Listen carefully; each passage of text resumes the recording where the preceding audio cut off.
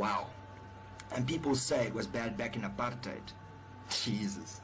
You know, the white people in this country is going through a reverse apartheid. Say whatever the fuck you want, alright? Back in the day, black people were beaten.